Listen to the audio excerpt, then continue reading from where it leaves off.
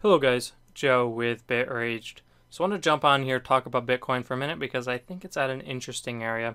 It's just starting to squeeze here in this falling wedge, starting to get a slowdown, and then we pop to the upside.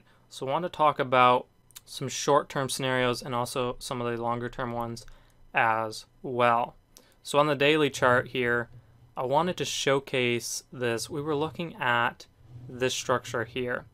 We broke out of it, but you have to look at what happened after we broke out of this structure. We had some strong moves to the downside, and then it just started to correct. So broke to the downside. After we broke this structure, it started to give us a corrective structure. It didn't give us, the typical impulse out, continuation like that, and then another drop. It just started to fall in this wedge style. So because of that, a couple things we can do with this structure. What I would do is evolve it to here, but I'm going to rein it out of the way just for a minute because I'm looking at this pattern and I wanted to show you what this could potentially turn into. So with this structure, you can see it's just a wedge, but could this be part of a bigger structure? Could this be part of a undeveloped structure? That's what you have to ask yourself. We have a strong move to the downside. So could this pop to the upside, move up, move back down, give us this kind of structure? Could that happen? Then we'd have the impulse down. This would just be a big continuation to the downside. Why am I looking at that as a possibility? Because this structure here could turn into that. We've seen it happen in the past. Whenever you have a descending channel or a falling wedge after an impulse, that can happen. So the market very often does that. We'll have an impulse down, a descending channel, it moves back up, moves down, we get this kind of structure, and then this part here was always part of the bigger continuation structure. So that happens a lot. That has to be factored in. Could this be just part of a bigger structure? It could. So you have to keep that in mind. But on the daily chart, you can see big descending channel and then falling wedge. From a technical perspective, we'd expect to see this break to the upside. We'd be looking for buys in this scenario. So 4-hour chart here, you can see just a big falling wedge. And then especially this price action here moves down, has some impulses within it, big correction though, and then it starts to really correct and give us very low volume and just slow down here. So you can see we had this low here, breaks the low, just corrects, and then moves back to the upside. This is important to keep in mind. So again, just a big descending channel, but we had a move up and then this correction here right on the trend line. These kind of patterns are very, very high probability. You have a double bottom here. That's not as important as this structure here. So you can see move up, just a correction here right on the trend line, and then it moves up. So you can see 1, 2, 3 points of contact there. It makes sense structurally that this would pop to the upside. Now, I'm sure some of y'all are thinking, well, is it just Tether? Is it just Tether printing money and causing this pump? It's possible. It is definitely possible. But I think with these kind of structures, if it aligns with the structure and it makes sense, then you have to take it from a structural point of view. I wouldn't get too caught up in it. If you're going to trade Bitcoin, you're going to trade crypto, you understand the risks. If you're going to trade anything, you should understand the risks. And so while this could be manipulation, from a structural point of view, it makes sense. So that's all I'm going to say about that.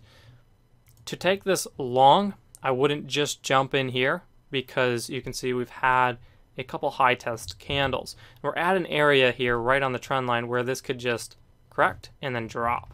So what would be an ideal entry? What would we be looking at to take this as a long? Well, I'd simply be looking to see this give us this kind of structure. If we look back here at what Bitcoin has done in the past, this kind of structure here, if we had this structure here, I'd take that long. Be a very nice long. So if we get this kind of structure, just a continuation flag, I'd be taking that right on the trend line. It'd be very nice to the upside. What else could happen? We could get a similar type of pattern where this moves up, moves down, and then it gives us this, and then it drops. So if you do take this kind of setup, just keep in mind that, let's say you took it here, it could move up, break a little bit, and then drop because we're at this area. So while I would be interested in this area, especially if it was a very, very clear flag, just understand that it is possible for this to move up, break a little bit, and then drop, especially if this gave us a flag like this. That could easily just break back to the downside. So continuation flag would be looking for a similar pattern as that to take it long. Alternatively, if this does move back to the downside, what could we look at to get in long again? So if this moves to the downside, this is very, very corrective, and it gets to this low here, we could potentially see a double bottom here, and it moves back to the upside. So double bottom, any kind of rejection, corrective nature there, would be interesting to keep in mind. One thing I will say here with this structure that I think a lot of people aren't looking at is Bitcoin could correct for another year. It doesn't have to, and I'm not making a prediction, but it could. And you have to have that in your mindset that this doesn't have to break out and move back to even 5,000 right now. This could just correct for a longer period of time. See, we have a falling wedge there. This could just move its way down, move up, move down, move up, move down, and then the structure doesn't change. Still a descending channel, still looking for upside, but what it does do is it gives us a much bigger structure, and Bitcoin is just in this consolidation for a longer period of time. So keep that in mind. Don't get so stuck on, well, this is the bottom, it's not going any lower than that. I've heard people say that a lot in the crypto space. I think it's important to understand that in the market, there is no real bottom where we could say it's not going any lower than this. This is the absolute bottom. Like, we couldn't put in a line here and say, well, it's definitely not going any lower than that. If it moves back down, I would be aware of that area to potentially see this move back up, but also understanding that there is no real bottom. There is no such thing as a bottom, because the market can move up, it can move down, it can move in cycles, it could be sideways for a longer period of time. This could move back to 10,000 and then move all the way back down to 3. So there is no, okay, this is what has to happen. And if you get to the point where you're like, well, this has to happen, it's not going any lower than that, then what you're doing is you're entering ego into the market. And if your ego is involved, the market will humble you. Because the market doesn't care about your ego, it doesn't care about what you want. The market will do what it wants to do, and we have to be ready to capitalize on that. So just keep that in mind as a possibility. I'm not saying this has to correct for that longer period of time. I'm saying it can. Having that possibility in your mind, take every setup that is valid long, but understand that this doesn't have to break out right now. It could, but it doesn't have to. So think in probabilities, but also understand the possible. The possible is that Bitcoin is in a corrective period for a longer period of time. And you just have to accept that as possible. So Flag there on the trend line would be very, very nice to take this along. Alternatively, it moves back down and gives us a double bottom, or moves back down to this structure here. The only other thing that I would keep in mind with this structure is, like I said on the daily chart, this can move up and give us this.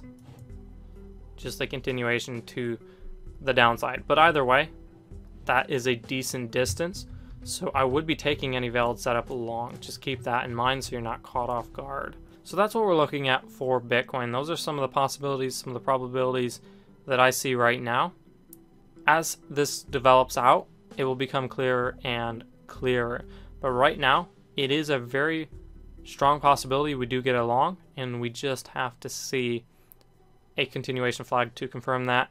If this does impulse out of this structure, again, just look for a continuation bull flag to take that long. That's as simple as you have to keep it. So that's been it. Thanks for watching, guys. Catch you later.